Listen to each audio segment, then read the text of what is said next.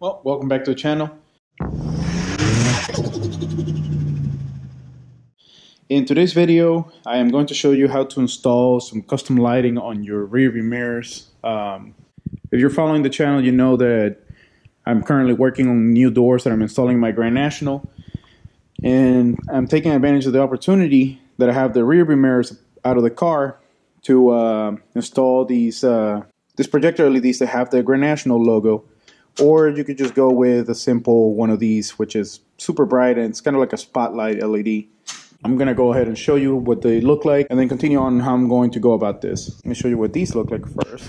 So here you can see what the projection looks like, and the further away you move it, the bigger it gets. And the perfect height, it happens to be the rear view mirror.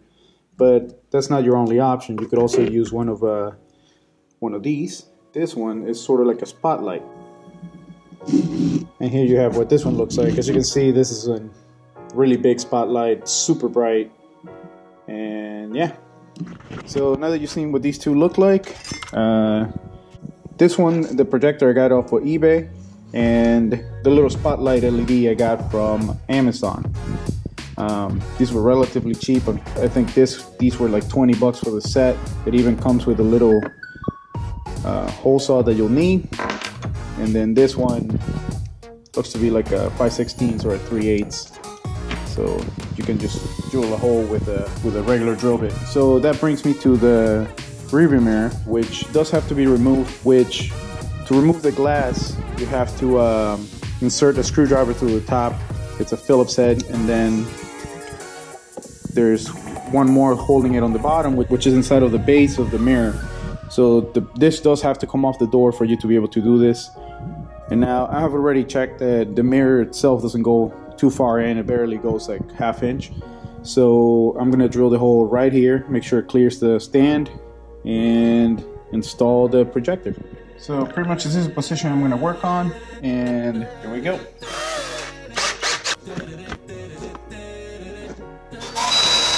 Oh, that drill bit sucks.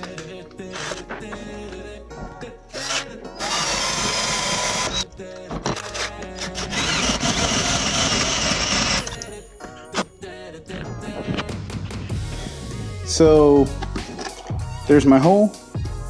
Now I'm gonna paint these edges here. I don't want them to get rusty, although this seems to be like a pot metal. So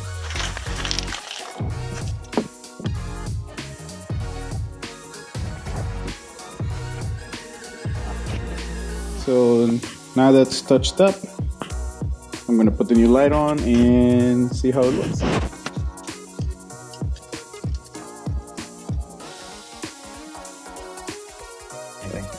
So that's kind of straight. I have the housing at an angle because that's kind of how it sits with the car facing straight forward. So now I'm ready to lock it down, and to save myself some time in the future, I'm gonna put a little nick where the front side is. That way, if it shifts, I know which way to position it. And that's pretty much it. So now I'm gonna put this back together and put it to the side.